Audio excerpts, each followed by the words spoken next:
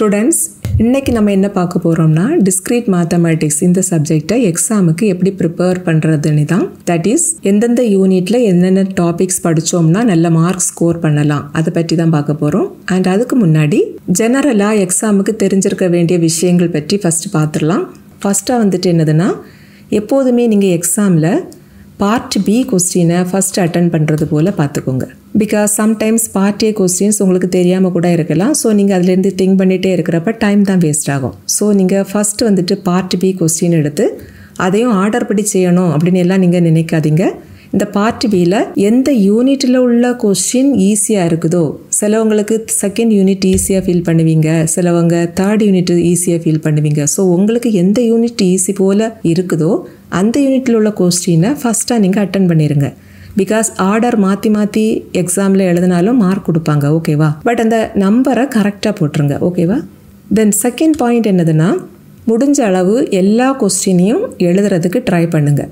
எதனாலனா சம்டைம்ஸ் சில கொஸ்டினில் மிஸ்டேக் இருக்கிறதுக்கு சான்ஸ் இருக்குது, அல்லது அவுட் ஆஃப் சிலபஸாக கூட இருக்கலாம். ஸோ வேல்யூவேஷனில் என்ன செய்வாங்கன்னா நீங்கள் அந்த கொஸ்டின் அட்டன் பண்ணியிருந்தால் மட்டும்தான் மார்க் கொடுப்பாங்க. தட் இஸ் அந்த கொஸ்டினுக்கு ரிலேட்டடாக ஏதாவது நீங்கள் எழுதி வச்சுருந்தா மட்டும்தான் மார்க் கொடுப்பாங்க. எல்லாருக்கும் சும்மா மார்க் கொடுக்க மாட்டாங்க, புரியுதாமா? ஸோ கண்டிப்பாக எல்லா கொஸ்டினையும் எழுதுறதுக்கு ட்ரை பண்ணுங்கள், ஓகேவா? நெக்ஸ்ட் ரொம்ப இம்பார்ட்டண்ட்டான ஒன்று என்னென்னா, உங்களுக்கு டைம் இருந்தது அப்படின்னா நீங்கள் எக்ஸ்ட்ரா கொஸ்டின்ஸ் எல்லாம் எழுதி வைங்க. சப்போஸ் நீங்கள் 2 ஹவர்ஸ்லேயே எல்லா கொஸ்டினும் எழுதிட்டீங்கன்னு வச்சுக்கோங்க, உடனே எழும்பி வெளியில் போயிடாதீங்க. ரிமைனிங் இருக்கக்கூடிய அந்த டைமை நீங்கள் வந்துட்டு யூட்டிலைஸ் பண்ணிக்கோங்க. சம்டைம்ஸ் அதனாலே உங்களுக்கு மார்க் கூடுதல் வர்றதுக்கு சான்ஸ் இருக்குது. ஃபார் எக்ஸாம்பிள், நீங்கள் ஃபஸ்ட்டாக வந்துட்டு 11th பார்ட்டில் உள்ள சப்டிவிஷன் ஏஏ செய்கிறீங்கன்னு வச்சுக்கோங்க. உங்களுக்கு டைம் இருந்து எக்ஸ்ட்ராவாட்டு அதில் உள்ள பி பார்ட்டியும் லாஸ்ட்டாக எழுதுறீங்கன்னு வச்சுக்கோங்க. நீங்கள் ஃபஸ்ட்டாக எழுதின இந்த கொஸ்டினுக்கு 10 மார்க் தான் கிடச்சிருக்குதுன்னு வச்சுக்கோங்க. பி பார்ட்டுக்கு சப்போஸ் உங்களுக்கு 15 மார்க் கிடச்சிது அப்படின்னா இந்த 2 மார்க்கில் எது ஹையஸ்ட் மார்க்கோ இதை தான் ஃபைனலாக டோட்டலில் ஆட் பண்ணுவாங்க, புரியுதாமா? இதை எடுக்க மாட்டாங்க, ஓகேவா? நீங்கள் டெஸ்ட் பேப்பரில் எத்தனை கொஸ்டின், அது எக்ஸ்ட்ராவாக கூட இருக்கலாம், எத்தனை கொஸ்டினாலும் எழுதி வச்சாலும் எல்லாத்தையும் ஸ்டாஃப் வந்து வேல்யூ பண்ணுவாங்க. பட் இப்படி ஏ பார்ட் பி பார்ட் ரெண்டும் செய்கிறப்ப என்ன ஆகும்னா ஃபைனலாக லோவஸ்ட் மார்க்கை ரவுண்ட் அப் பண்ணி விட்டுருவாங்க, அந்த ஹையஸ்ட் மார்க்கை தான் ஆட் பண்ணுறப்ப எடுப்பாங்க. ஸோ ஃபஸ்ட்டாக நீங்கள் எழுதுகிறப்ப சம்டைம்ஸ் ஏதாவது கேர்லெஸ் மிஸ்டேக் எல்லாம் இருந்து மார்க் ரெடியூஸ் ஆகுது அப்படின்னா நீங்கள் எக்ஸ்ட்ரா எழுதுறதுனால உங்களுக்கு மார்க் கூடுறதுக்கு சான்ஸ் இருக்குது. பிகாஸ் மேக்ஸுங்கிறப்ப உங்களுக்கு கேர்லெஸ் மிஸ்டேக் எல்லாம் வர்றதுக்கு சான்ஸ் இருக்குது. தியரிக்கெல்லாம் நம்ம எழுதிட்டு இருக்கிறதுக்கு டைம் பத்தாது. பட் ப்ராப்ளமேட்டிக் பேப்பருங்கிறப்ப என்ன ஆகும், உங்களுக்கு சம்டைம்ஸ் டைம் கிடைக்கும், ஓகேவா? ஸோ அதனால் 3 ஹவரும் நீங்கள் உட்காந்து எக்ஸ்ட்ரா கொஸ்டின் எவ்வளோ உங்களால் எழுத முடியுமோ அவ்வளவும் நீங்கள் அட்டன் பண்ணுங்கள், ஓகே? இப்போ ஒவ்வொரு யூனிட்லேயும் உள்ள இம்பார்ட்டன்ட் டாபிக்ஸ் பார்க்கலாம். அண்ட் ஆல்சோ பழைய semester எக்ஸாமோட question பேப்பர்ஸ்க்கு கலெக்ஷனுக்கு பிடிஎஃபை description and chat பாக்ஸ்லையும் கொடுக்குறேன். ஃபைனலாக அதையும் நீங்கள் கொஞ்சம் கோத்ரூ பண்ணினீங்க அப்படின்னா இன்னும் கொஞ்சம் கூட ஐடியா உங்களுக்கு கிடைக்கும், ஓகேவா?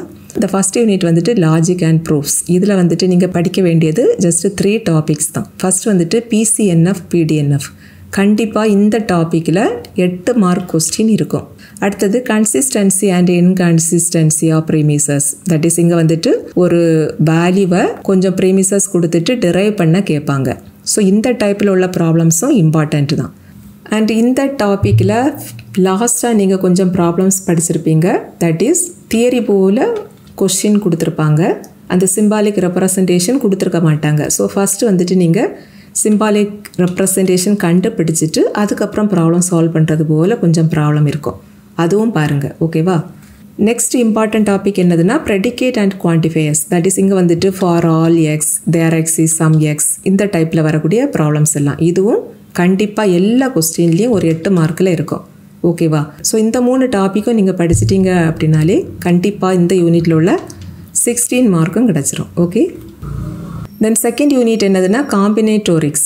இதில் வந்துட்டு ஜஸ்ட் நீங்கள் 2 டாப்பிக்கில் உள்ள ப்ராப்ளம் படிச்சிட்டிங்கனாலே போதும். ஒன்று வந்துட்டு மேத்தமெட்டிக்கல் இண்டக்ஷன். கண்டிப்பாக எல்லா கொஸ்டின் பேப்பர்லேயும் 8 மார்க் ஒரு கொஸ்டின் வந்துட்டு இந்த மேத்தமெட்டிக்கல் இண்டக்ஷனில் உள்ளதாக தான் இருக்கும், ஓகேவா? அண்ட் அதே போல் ரெக்கரன்ஸ் ரிலேஷன் சால்வ் பண்ணுறது, இதுவும் ரொம்ப இம்பார்ட்டண்ட்டான ஒரு ப்ராப்ளம் தான். இதில் நீங்கள் 2 மெத்தட் படிப்பீங்க. ஆர்டினரி மெத்தட் ஒன்று, இன்னொன்று ஜெனரேட்டிங் ஃபங்க்ஷன் மெத்தட். ஸோ நீங்கள் கண்டிப்பாக இந்த ஜெனரேட்டிங் ஃபங்க்ஷன் மெத்தடாக மட்டுமாவது படிச்சிருங்க. பிகாஸ் நேம் மென்ஷன் பண்ணாமல் சால்வ் தி ரெக்கரன்ஸ் ரிலேஷன்னு கேட்டாங்க அப்படின்னா நீங்கள் 2 மெத்தடில் எந்த மெத்தட் வேணாலும் நீங்கள் யூஸ் பண்ணிக்கலாம். ஸோ நீங்கள் ஜெனரேட்டிங் ஃபங்க்ஷன் மெத்தட் மட்டும் படித்து வச்சிட்டிங்கன்னா இந்த நேம் மென்ஷன் பண்ணினாலும் நேம் மென்ஷன் பண்ணாமல் கேட்டாலும் நீங்கள் இதே மெத்தடை யூஸ் பண்ணிக்கலாம், நோ ப்ராப்ளம். ஓகேவாமா? ஸோ கண்டிப்பாக இந்த டைப்பில் உள்ள கொஸ்டினையும் நீங்கள் அட்டன் பண்ணிடலாம். ஸோ இதுவும் 8 மார்க் கொஸ்டினில் இருக்கும். ஓகேவா? ஸோ ரெண்டுமே ஒரே சப்டிவிஷனில் கேட்டுட்டாங்கன்னா 16 மார்க் உங்களுக்கு கிடச்சிரும். சப்போஸ் ரெண்டுமே வேறு வேறு சப்டிவிஷனில் கேட்டாங்கன்னா அட்லீஸ்ட் 8 மார்க்காவது உங்களுக்கு கிடச்சிரும். ஓகேவா? தென் 3rd யூனிட் என்னதுன்னா கிராஃப் தியரி. இந்த கிராஃப் தியரியில் ரொம்ப ரொம்ப இம்பார்ட்டண்ட்டான டாபிக் என்னதுன்னா 2 டயக்ராம் கொடுத்துட்டு அது வந்துட்டு ஐசோமார்ஃபிக்காக இல்லையா அப்படின்னு செக் பண்ணுற அந்த டைப்பில் உள்ள ப்ராப்ளம்ஸ். இது வந்துட்டு 95% ஆஃப் கொஸ்டின் பேப்பர்ஸில் இந்த டைப்பில் ப்ராப்ளம் இருக்கும். ஸோ இந்த டாப்பிக்கில் வரக்கூடிய ப்ராப்ளம்ஸ் எல்லாம் பாருங்கள். இந்த கிராஃப் தியரி பிளேலிஸ்ட்டில் ஐசோமார்ஃபிக் செக் பண்ணுறக்கூடிய ப்ராப்ளம்ஸ் வந்துட்டு நிறைய ஆல்ரெடி அப்லோட் பண்ணியிருக்கிறோம். ஸோ தேவைப்படுறவங்க அதையும் யூஸ் பண்ணிக்கோங்க. ஓகேவா? அடுத்தது ஹேண்ட் ஷேக்கிங் தியரம். இந்த தியரத்தையும் படிங்க. பிகாஸ் நிறைய தியரம் ப்ரூவ் பண்ணுறதுக்கு பேசிக்காக நமக்கு தேவைப்படுறது என்னதுன்னா ஹேண்ட் ஷேக்கிங் தியரம் தான். ஓகே. நெக்ஸ்ட் வந்துட்டு some of the decrease of the vertices of graph G is equal to twice the number of edges. இந்த தியரம் படிங்க. And also maximum number of edges in any graph is n into n minus 1/2. இந்த theorem படிங்க. இதுவும் important தான். And also prove that number of odd degree vertices is even. இந்த theorem படிங்க. Next வந்துட்டு any undirected graph has an even number of vertices of odd degree. இது படிங்க. இது நிறைய ரிப்பீட்டடாக யூனிவர்சிட்டி எக்ஸாமில் கேட்ட ஒரு theorem. And self complimentary graph has 4k or 4k plus 1 edges. இப்படி ஒரு ப்ராப்ளம் படிச்சிருப்பீங்க. இப்படி கேட்கலாம் அல்லது இப்படி கேட்கலாம். ஓகேவா? நெக்ஸ்ட் வந்துட்டு show that a simple graph G is Eulerian if and only if all it's vertices have even degree. இதுவும் இம்பார்ட்டன்ட் தியரம் தான். ஸோ அட்லீஸ்ட் இந்த 8 ப்ராப்ளத்தையுமாவது நீங்கள் படிச்சிருங்க. இதில் வந்துட்டு ஃபஸ்ட்டாக இருக்கக்கூடிய ஐசோமார்ஃபிக் செக் பண்ணுறது தான் ப்ராப்ளம் போல இருக்கும். மீதி எல்லாமே தியரம் தான். எல்லாத்துக்கும் ப்ரூஃபும் கிராஃப் தியரி பிளேலிஸ்ட்டுக்குள்ளாடி அப்லோட் பண்ணியிருக்கிறோம். ஓகேவா? ஸோ தேவைப்படுறவங்க அதையும் யூஸ் பண்ணிக்கோங்க. ஓகேம்மா? நெக்ஸ்ட் வந்துட்டு 4th யூனிட் அல்ஜிப்ரைக் ஸ்ட்ரக்சர். இந்த 4th யூனிட்டில் உள்ள இம்பார்ட்டன்ட் 12 தியரம்ஸ் வந்துட்டு ஆல்ரெடி தனியாக ஒரு வீடியோ அப்லோட் பண்ணியிருக்கிறோம். ஸோ சேம் தியரம்ஸ் தான் இங்கேயும் மென்ஷன் பண்ணியிருக்கிறேன். ஸோ 4th யூனிட்டுக்கு வந்துட்டு நீங்கள் அந்த வீடியோவை ரெஃபர் பண்ணாலும் ஓகே தான். அந்த வீடியோட லிங்கை சாட் பாக்ஸில் கொடுக்குறேன். இப்போ ஜஸ்ட் அதை ரீகால் பண்ணிக்கலாம். ஓகேவா? தட் இஸ் இங்கே வந்துட்டு 12 தியரம் எதெல்லாம்னா லக்ராஞ்சஸ் தியரம். இது வந்துட்டு ரொம்ப ரொம்ப இம்பார்ட்டண்ட்டான தியரம். 98% ஆஃப் கொஸ்டின் பேப்பர்ஸில் இந்த தியரம் இருக்கும். அவ்வளோ இம்பார்ட்டண்ட்டான ஒரு தியரம்னா இந்த லக்ராஞ்சஸ் தியரம். ஸோ இதை கண்டிப்பாக படிங்க.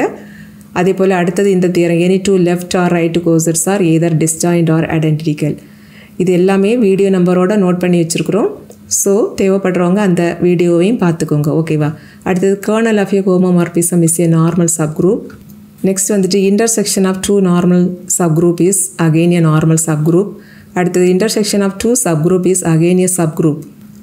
நெக்ஸ்ட் இம்பார்ட்டன்ட் தியரம் வந்துட்டு homomorphism preserves identity and inverse. இந்த தியரம் பாருங்கள். இது வந்துட்டு எல்லா கொஸ்டின்லையும் இப்படி கேட்க மாட்டாங்க.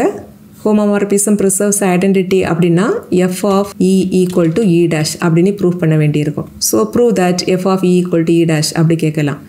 அண்ட் ஹோமோமார்பிசம் ப்ரிசர்வ்ஸ் இன்வர்ஸ் அப்படின்னா f of a inverse இதோட value equal to f of a the whole inverse. அதான் மீனிங்.